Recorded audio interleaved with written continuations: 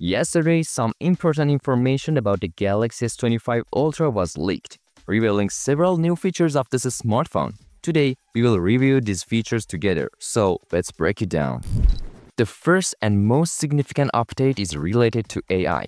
We found out that the S25 Ultra's No Brief is an upgraded version of No Bar, introduced in One UI 7. What's its purpose? No Brief can provide you with contextual information based on different times of the day. There are three of its most useful plans. The first is Morning Summary. It provides you with weather information for the day, and if your smartwatch is connected, it can score your energy level and suggest your daily schedule. The next one is Commute Brief. It allows your phone to automatically play music when you get into your car and display nearby cafes or shops on the map. Third is Evening Summary. During the evening, No Brief can show you a summary of the activities you have done throughout the day or interesting and memorable photos you have taken. Another impressive feature is the advanced integration of Gemini. According to leaks, Gemini can summarize a YouTube video and create a note from it. All you need to do is give a comment like, "Hey Gemini, list all the phones mentioned in this video and save them for me."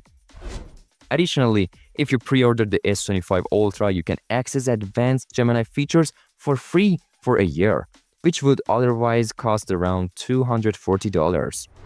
The next update that really tempts me to buy the S25 Ultra is its new chipset. The S25 Ultra is equipped with the Snapdragon 8 Elite chip, which is faster, more energy efficient, and has better temperature control than the Snapdragon 8 Gen 3.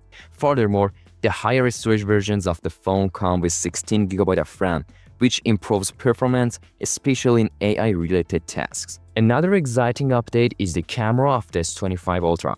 The S24 Ultra had a 12-megapixel ultra-wide lens, which was not great for flagship phone in low-light conditions. However, the S25 Ultra is set to feature a 50-megapixel ultra-wide lens that will take photos in low light that make the S24 Ultra look mediocre by comparison. Unfortunately, there isn't much noticeable improvement in the main lens, although the new processor will significantly enhance color and lighting in photos. Lastly, there are major changes in the design department. Rounded corners, thinner edges, and a lighter build are some of the most noticeable changes in the S25 Ultra. On the downside, the cameras now resemble the design of the Z Fold 6, with a larger surrounding frame, which I really don't prefer over the previous generation. In general, these things are subjective, but I feel the display shouldn't have lost its curved edge because now it resembles the iPhone more. It seems like Samsung is changing its signature design.